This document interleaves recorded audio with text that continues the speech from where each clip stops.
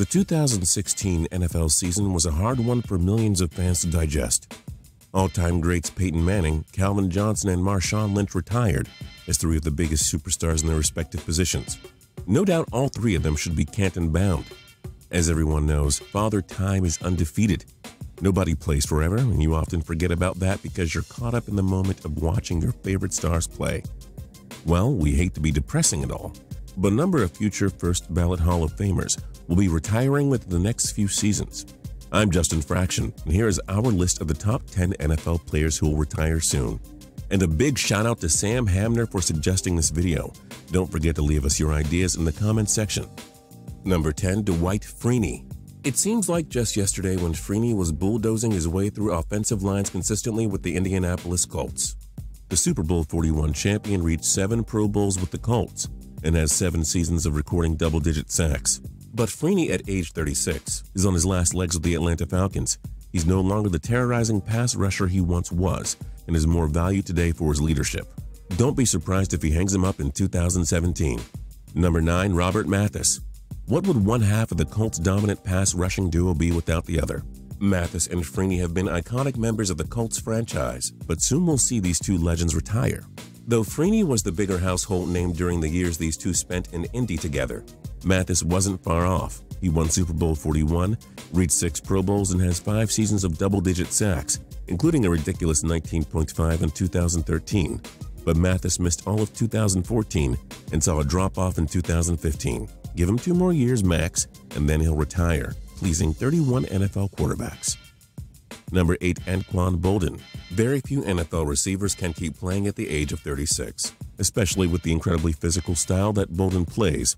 The 3-time Pro Bowler was considering retirement after leading the Baltimore Ravens to a Super Bowl 47 championship 4 seasons ago, but he keeps putting up solid wide receiver 2 numbers.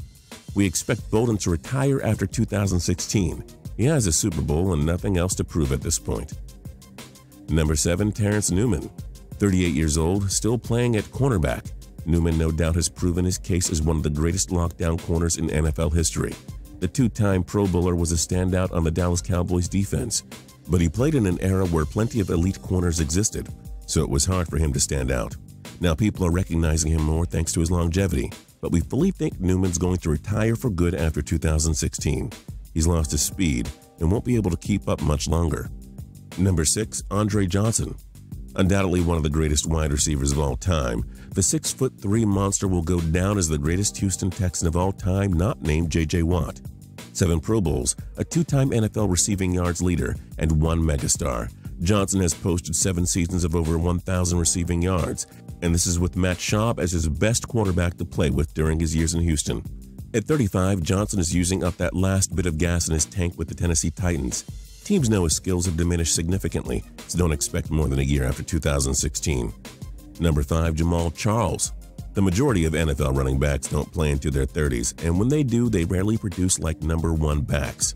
Charles has torn his ACL twice since 2011, is nearing his 30th birthday, and the Kansas City Chiefs have legitimate running backs in Charcandrick West and Spencer Ware. All the pieces are lined up for Charles to leave soon. There are many quality running backs in the NFL, and Charles's age and injury history are catching up with him.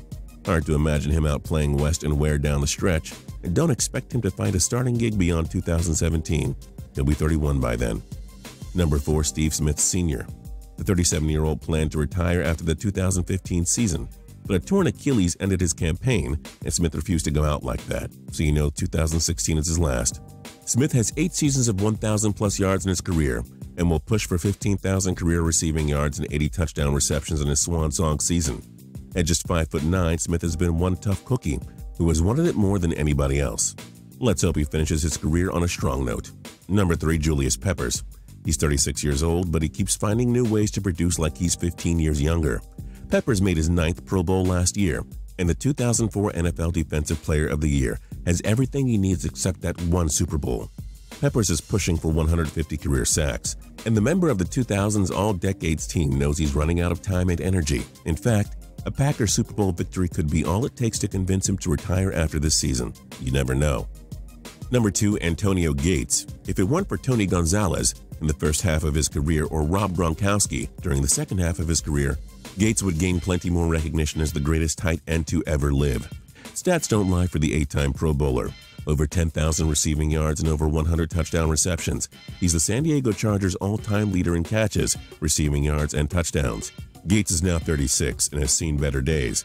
We find it hard to believe he'll play past age 37, so give him 2 more years max. And number 1, Tom Brady. This would be a surprise to many, especially the man who believes he can play past age 45. So hear us out. The Patriots now know they have Jimmy Garoppolo, who will be a great successor to Brady. Tommy Terrific is 39 years old. Just look at how 41-year-old Brett Favre and 39-year-old Peyton Manning fared in their final seasons. Not quite well. Brady has to slow down, and the hits are going to take a toll on him. Furthermore, the guy has absolutely nothing left to prove. Once Father Time shows, it's Garoppolo's time in New England. Based on the history of most quarterbacks, Brady likely won't make it past age 41. But hey, whenever he retires, it's been a heck of a ride. Which NFL superstar do you think retires first? Join us in the comments below. If you like this video and learned a thing or two, clicking the like button helps us out a ton and we appreciate it. If this is your first time coming around to Total Pro Sports though, subscribing is a great idea because we put out videos like this every single day. But as always, thanks for watching and we'll see you guys next time.